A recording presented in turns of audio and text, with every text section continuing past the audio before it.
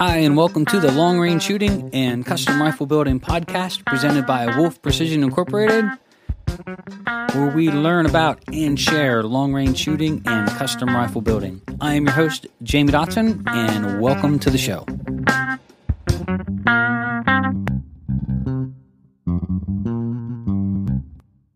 Hi, and welcome to episode 18 of Wolf Precision's Long Range Shooting and Custom Rifle Building podcast, and thank you for joining us. In this episode, we're going to be going into more detail about how we get dope for a rifle and some ideas to pass along to you to get this right. This is a big problem. It's a problem really just plaguing everybody, and there's a lot of good information on the internet. There's a lot of bad information on the internet, and it's really hard to distinguish between the two. So we're just going to throw our hat in the ring and try to share with you some things to try to help you get really good working dope for your rifle. So without further ado, here we go. All right, so thank you for joining us again. This is episode 18. We're glad to be here. Our shooting schools are going full force. We have 2 classes almost back-to-back this week. But this is one subject that I'm really excited to talk to you about, and one I think that's actually starting to make some headway. So we've been shooting long range for, a really long time. Not me personally, but just generally speaking as shooters, whether, military, law enforcement, hunters, so on and so forth. This isn't new. However, though, I really do think when it comes to getting working dope for your rifle, that this is one area that's still suffering. There's a lot of good information, misinformation, and bad information out there. And a lot of people have their own ideas behind what they're doing. Say, for example, there's different programs out there that are selling the applications and selling you the information using their proprietary programs. And then you've got free programs out there, like, for example, Hornady, D.O.P.E and their standard program.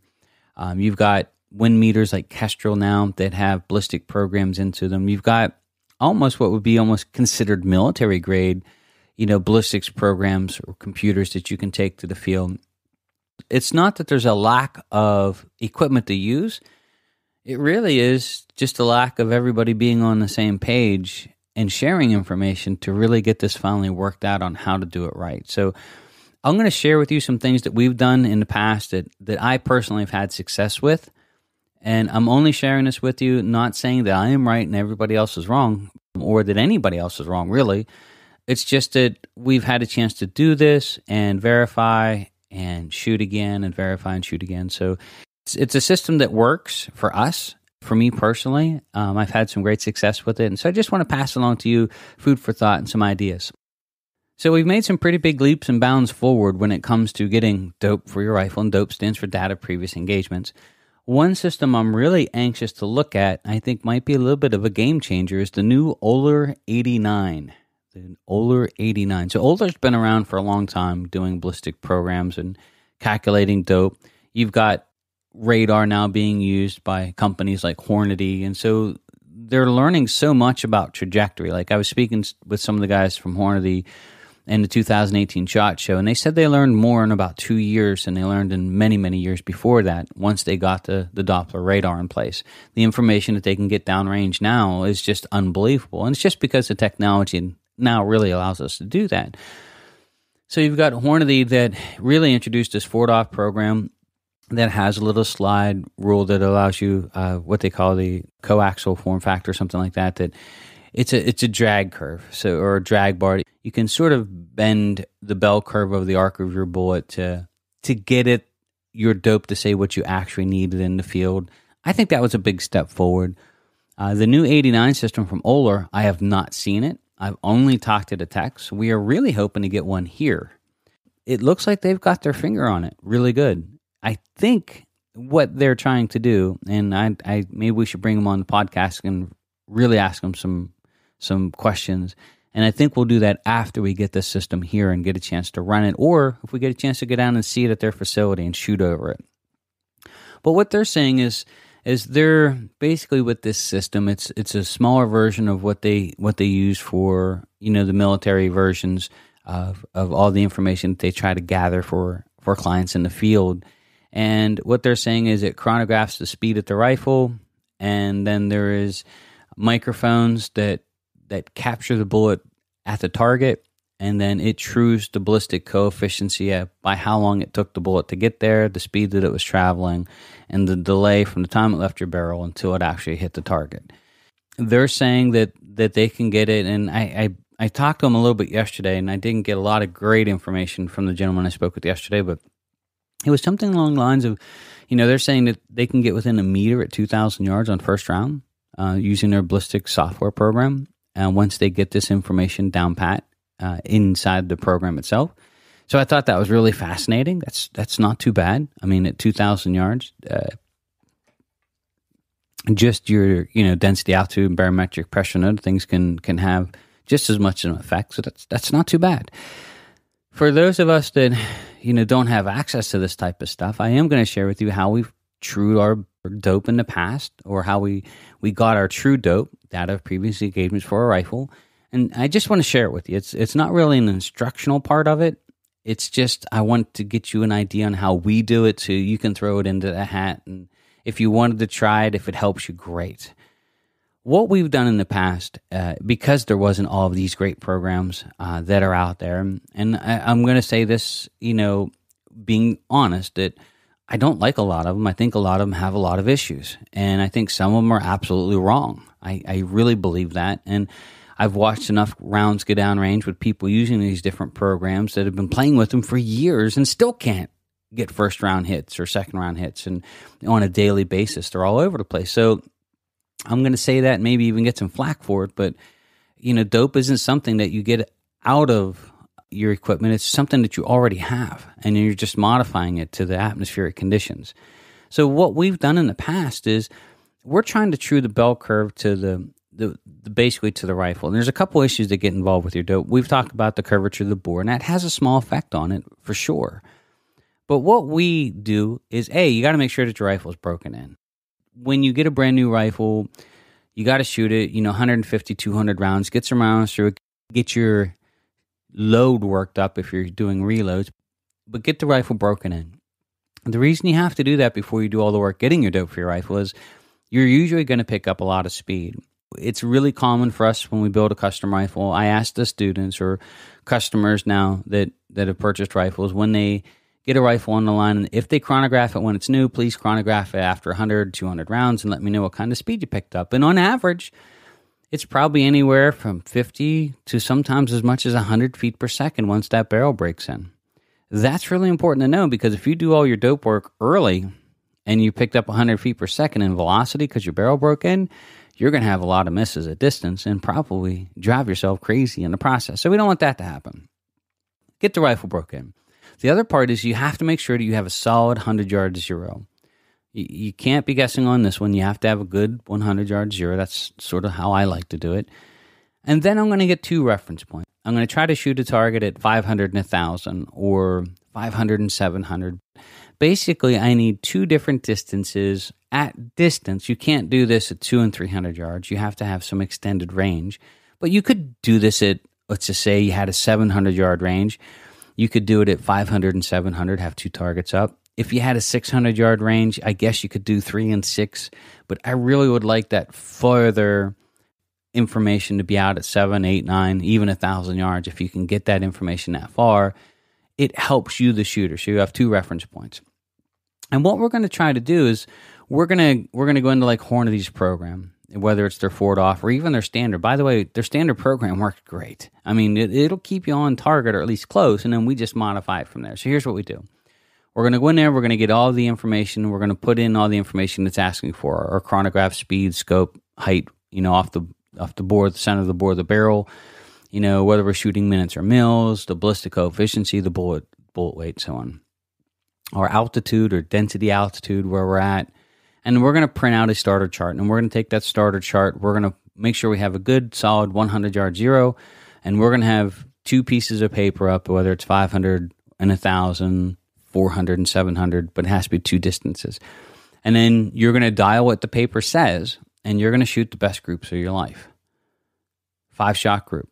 Then you're going to go down and you're going to measure high or low at 500 and 700, or 500 and 1,000, whichever target you're shooting. And you're going to do a measurement. And you're going to say, okay, we're just going to say, for example, we're shooting 500 yards and 1,000 yards. We're trying to true the bell curve of our flight to the rifle. Really simple to do. You're going to write down the number, right? You're going to say, okay, at 500 yards, I was 5 inches high, and at 1,000 yards, I was 10 inches high. Well, 5 inches at 500 yards is a minute, right? You're a minute high. At 1,000 yards, 10 inches, you're a minute high. So you need to go into the program and start playing with it until it says what you need, not what it thought you needed. So you're going to go in and play with the program with all the same information. The only thing you're going to do is you're going to change a handful of things, and I'm going to share with you this list right now. Make sure that you write either the density altitude where it says altitude or barometric pressure. Make sure which one the program is based off of. So when you go to the range and do this test, make sure you have a Kestrel with you that can give you a true barometric pressure and density altitude. Put that in the program first. The next thing you're going to do is you're going to modify the scope height ever so slightly. So let's just say your scope height's 1.95. You could lower it or raise it 1.85, 1.65, something like that. And you're going to hit calculate this whole time. And you're going to look at your 500 and 1,000 yard reference points on that click chart. And you're going to say, am I getting closer to what my rifle actually needs, or am I moving further away? And in this case, let's just say you're moving further away. So we want your D.O.P.E at, let's just say, for example, at 500 yards, you really do need 9 minutes. And at 1,000 yards, you need 28 minutes or something like that. You're basically going in and changing these numbers in the program, trying to get it to say 9 and 28. Let's just say we started taking scope height out and it started moving us further away from that 9-minute mark at 500 yards on that sheet of paper. So we're going to go the other way. We're going to make it 2.05 and we're going to hit calculate. We're getting closer. We're going to hit 2.10 and we're going to hit calculate. We're going to get a little bit closer and we're watching a reference point at 500 and 1,000. We're trying to get those to say what we really need. You can edge with that ever so slightly. Don't get crazy and put, a 5-inch scope height. That's not what we're doing here. We're just basically starting out, moving that scope height up and down ever so slightly. And some of that's to compensate for the curvature of the board and the effects that it could be having at distance as well. I start there. This is what I do. The next thing that I do, if I'm not quite there yet, is I start playing with the ballistic coefficient. And this is what Oler is saying, that they're truing the ballistic coefficient to the rifle. That is the key to getting great dope. And so at this point, we said, okay, hey, we were high, we were low, whatever, 5 inches at 500 yards, 10 inches at 1,000. So now we're going to start manipulating the ballistic coefficient of that bullet inside Hornady's standard program, for example. And that's going to start changing our point of impact at 500 and 1,000. And you're going to keep playing with that until you get those two reference points in line. Once you have that in line, you have to save that page and print it. That is your dope for your rifle. You can make a little Excel spreadsheet and have two columns, your dope and your wind, and just have it tied to the bell of your scope. Just two little reference cards to have your dope out to 1,200 yards on your gun. And then you're just going to modify that as the conditions change, as the density altitude goes up or down, or the barometric pressure goes up and down. You're going to change your dope ever so slightly to modify that. And here's where you could use a program like the Kestrel. And you could go in there and log in and put the current data information and use your 1,000-yard dope as your reference point. Well, today, our density altitude or barometric pressure has fell. Our density altitude fell 2,000 feet. So I need to add or I need to subtract, this from my 1,000-yard dope, and then just run with it for the rest of the day. But you could use that program as like sort of a backup, to say, okay, the barometric pressure has fell, the density altitude has fell. I now am required an extra minute or two or 1 or 2 tenths at 1,000 yards because of the barometric pressure.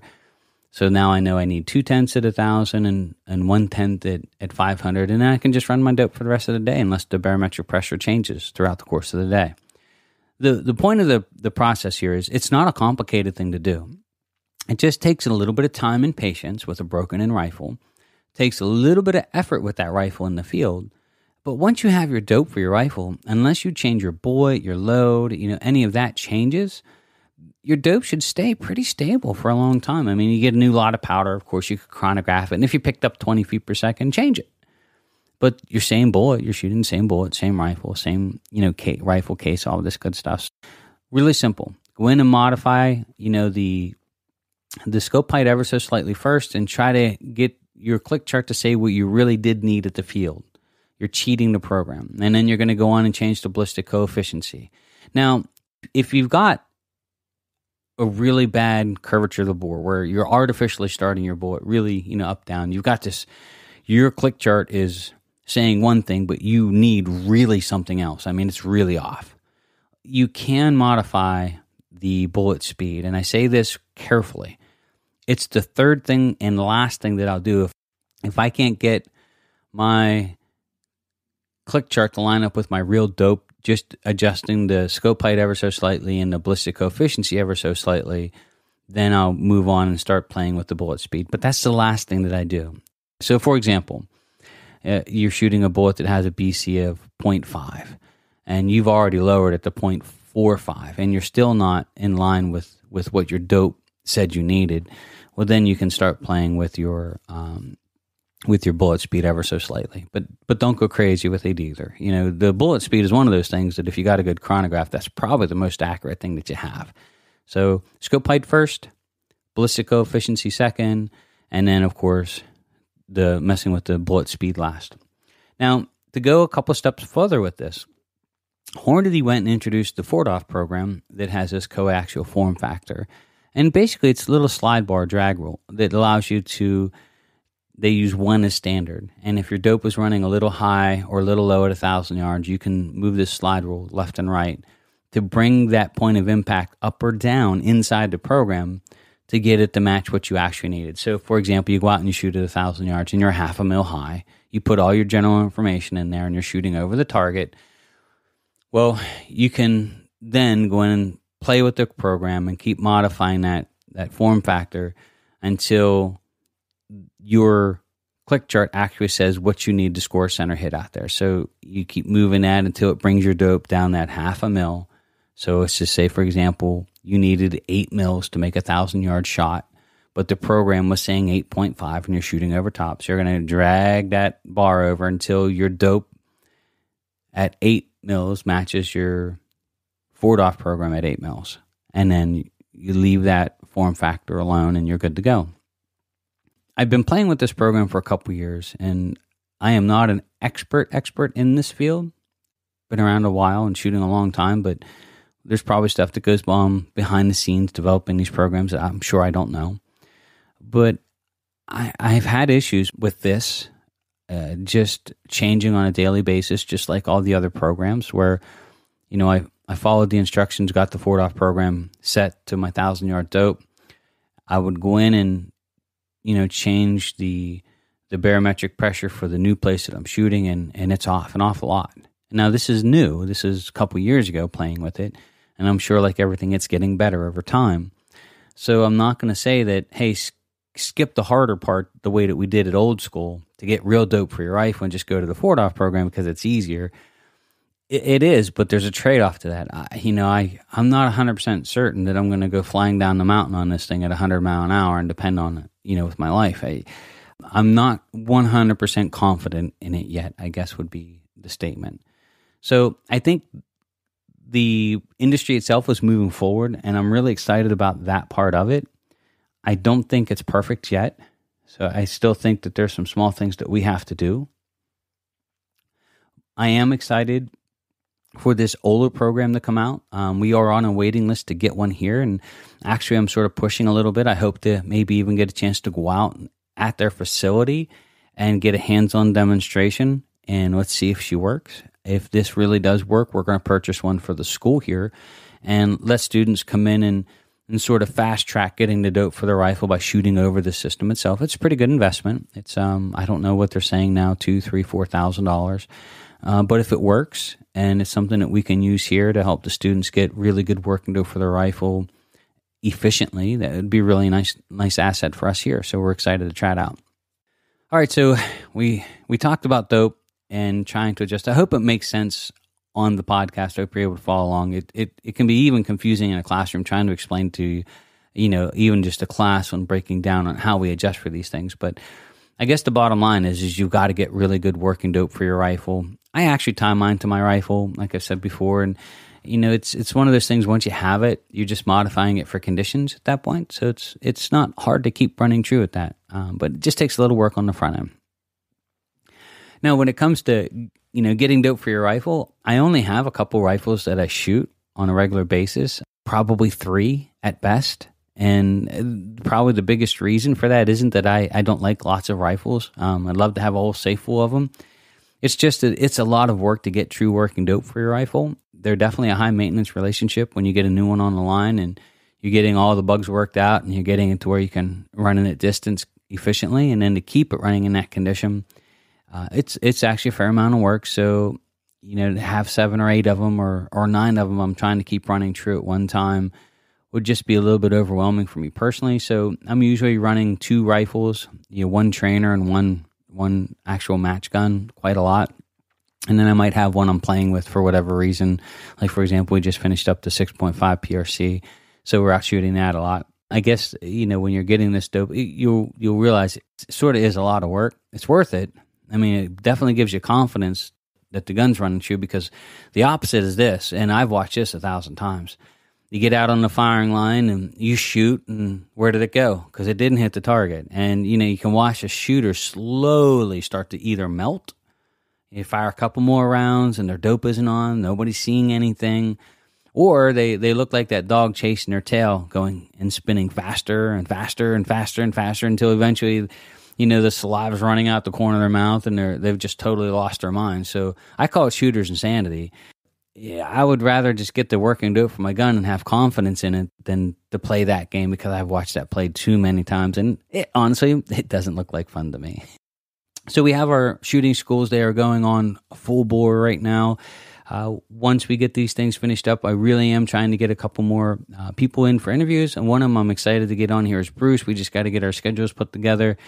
If you guys can think of anything or anyone you would like us to bring us on to the podcast, and if you think of any questions you would like us to ask, please let us know. I know as we're traveling around here shortly, we plan on doing more remote podcasts and getting a chance to talk to people in the industry and ask them questions, on the air that we would like to ask, and sort of share their responses with you. So we're looking forward to that as well. So guys, my name is Jamie Dotson of Wolf Precision, and we really do want to thank you for spending the time and joining us. And you're listening to the Long Range Shooting and Custom Rifle Building Podcast.